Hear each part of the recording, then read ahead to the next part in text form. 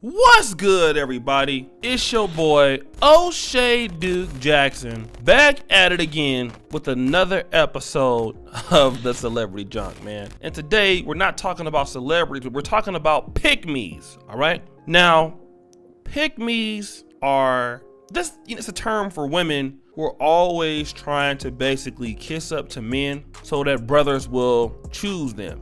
All right. And it happens in almost every community. You will see it, in sports, we call them groupies.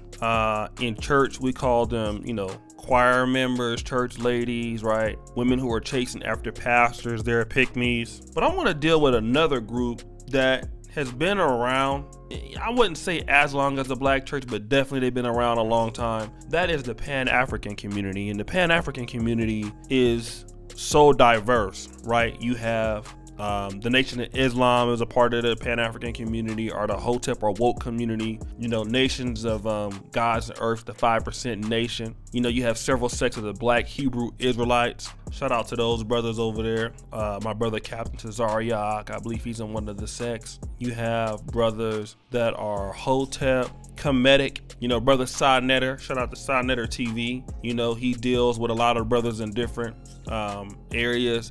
North American, Moorish. You have a whole bunch of different types of brothers that come to the Pan-African community. And again, shout out to my big brother Sinetter, who is one of the founders in pretty much bringing all of these kind of groups together to do debates, to do things in the community and stuff like that, right? But what we do know is that just like churches, the Pan-African community and the Hotep community, even when you have chicks that come back to Africa, right? You have certain black women living in Ghana that's African American or whatever. These communities tend to be dominated by women. You have some of your guys like Dr. Umar Johnson. Let's just use him. A lot of his fans are women. There's a new young brother. He's not new, but he's very popular, has a very, very, very big following. Young Pharaoh, he's doing this thing.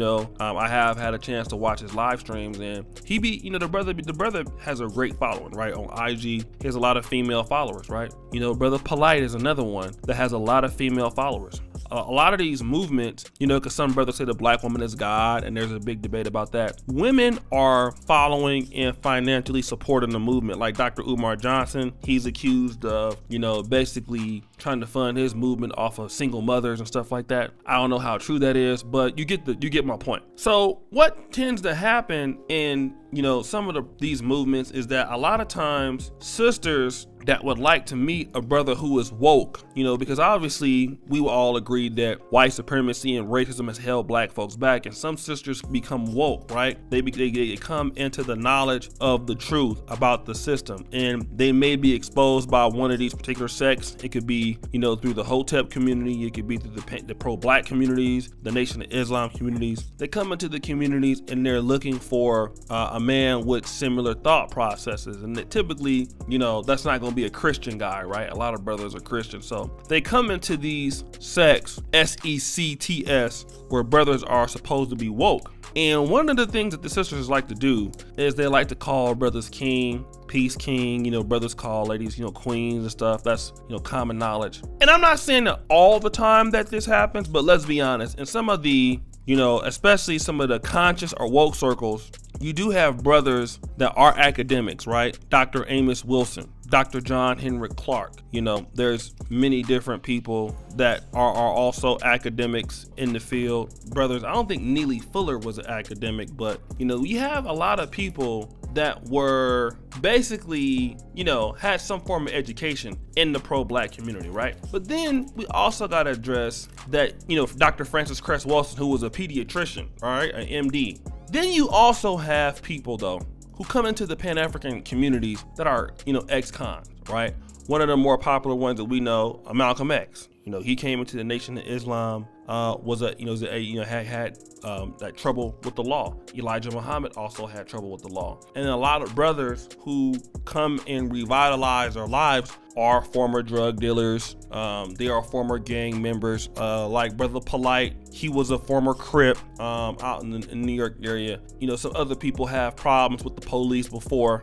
Then here's the situation. The sisters that come into these particular communities, they are basically attracted to these guys because they have the gift of gab. And what they probably think is, basically treat him, you know, call him king or whatever. And what they try to do is, because the brothers are talking about building in the black community, they're talking about treating black women like a queen, the sisters start getting attracted to that and start giving up the you know what to these brothers, right? And then once they give up the goods to the guys and the guys use them, they then start being mad, right? Because, you know, wait a minute, I came into the conscious community and this nigga just screwed me over like I was somebody else. But there's a sister that made a video about this, right? I want to play her take on it because she has a message for the pygmies in these Pan-African circles, you know, trying to basically force a pro-black brother into a relationship. Let's go ahead and play that clip and I'm gonna let her speak on it. It is brothers that are working on themselves and they are seeking out assistance in their journey and they are getting bolder in their evolution. If you do not mean these men well, stay the away from them. Don't be them up. Don't be tempting them with that. Leave them alone. Let them heal. Because a lot of women be using this spirituality, consciousness, cosmics, whatever's to get some. Y'all be coming in, oh, blessings, king. You know, highest praises, king. I see the God in you all because you want some. And then when he break your heart, then, you know, niggas ain't shit all over again. Nah, he was just a king, remember? Remember, it was just Hotep, blessings, king. Blessings, king. You such a god. Then when he dozed through your ass because he ain't ready for that and you keep pushing that on him, and your heart broke the up, get off of him. Don't be bashing him. Leave him alone. All right, as you brothers heard, man, the sister, she was saying some powerful things, right? And I think that a lot of times sisters, when they come into these Pan-African, you know, some of these situations where, you know, they're woke, they feel like, you know, that these brothers are not going to be like everybody else, you know, because these brothers are talking about fighting against the system, fighting against the white man. The black woman is the only woman for me. No white woman over here for me. And they talk that nonsense, right? One of the guys that talks all the time is Dr. Umar Johnson. And I'm just bringing him up to clarify because he's heavily against interracial relationships and I can understand that. But Dr. Umar Johnson has 2 kids, I believe, or more, by 2 different women, and from what I've been told is he refuses to pay child support. He's not married to any one of his children's mother.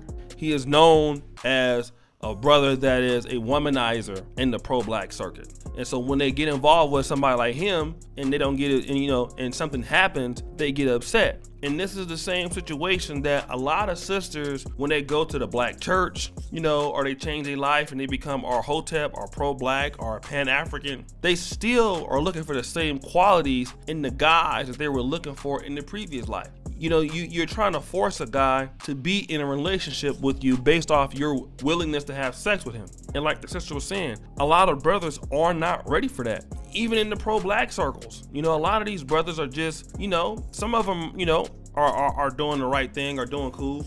But, you know, I'm not going to label all of the brothers because we have powerful brothers in these circuits. But, you know, some of the brothers in there, there's F-boys in every circuit. You not being able to choose a good black man, if you can't do it in the Christian church, if you can't do it in, you know, nation, you're not going to be able to do it anywhere. And trying to become a pick-me so you can get used and take advantage of, it's pretty much going to hurt your cause. And many of us would agree. Most of the women that get it taken advantage of are getting it taken advantage of in the black church by pastors, are in the pro-black circuits by Pan-African pimps, you know, whoever you want to consider them to be that. They're getting used for their cooch, they're getting used for their money, and then you want to complain about it. But you think that, you know, you was just calling them king, you was talking about how we gonna build on this and that, and now you out there, you know, looking used up. So, I mean, I just kind of wanted to drop that knowledge on you brothers, man. What do you guys think? It's your boy, O'Shea Duke Jackson. Make sure that you like, comment, subscribe, hit the bell. Check out the first comment with all my information pinned at the top. You know, I got my Black Men Are Perfect t-shirts. Check those out. And as you know, brothers, the buffoonery always remains at an all-time high. I'm out.